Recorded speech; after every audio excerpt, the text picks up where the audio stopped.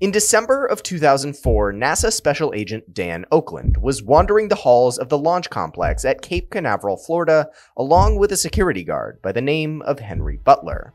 The two had found themselves in a dark corner of the complex that had been forgotten for some time. They stumbled across a dark, locked room that hadn't been opened in many decades.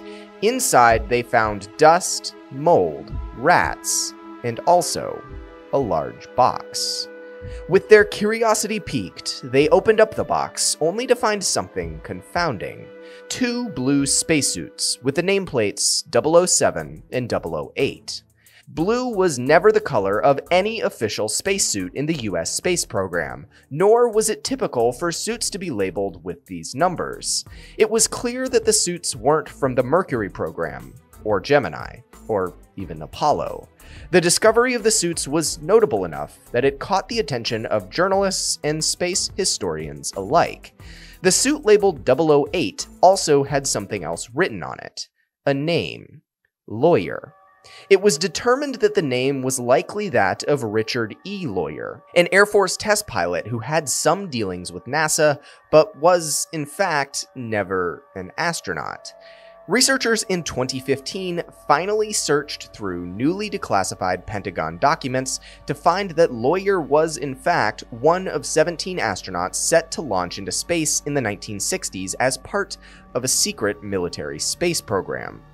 The predecessor to this secret mission was named Corona, a secret spy satellite space program designed to take imagery of Soviet military bases. The secret satellites were data-gathering successes, but they did have some major flaws. The camera technology was flawed, and recovering the film from the satellites was hit or miss.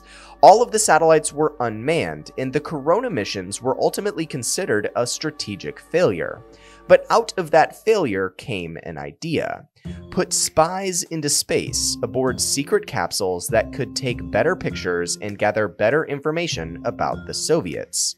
Called the Manned Orbiting Laboratory, or MOL, the mission outlined an orbiting craft that could deploy spies into space and serve as a docking hub for the US military's space program.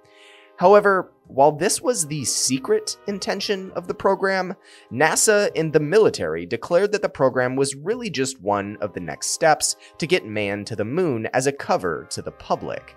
The idea of secretly having spies in space gathering secret information may sound absurd, but if you know anything about the ideas of the US military during the Cold War, this was one of the tamer ones. The mole was built, and it housed a camera system that was of higher resolution and higher technology than any camera system that was in existence at the time. After the mole was built, the military worked with NASA to launch the capsule into space aboard the Gemini rockets available to them at the time. On November 3rd, 1966, NASA launched one of the first prototypes of the mole missions in an unmanned mission to test whether their group of imposters, or spies, could be sent into space. While the first unmanned mission was a success, the mole program was unexpectedly canceled shortly after by President Nixon in 1969, likely due to better satellite imaging technology being developed. Theoretically, this cancellation came before any spies were put into space. Theoretically. As for the imposters, astronauts, spies, that were planning on launching with the mole missions, Richard Lawyer returned to the Air Force shortly after the cancellation, but there was another name on the secret mission roster that was notable. It was that of Richard Truly.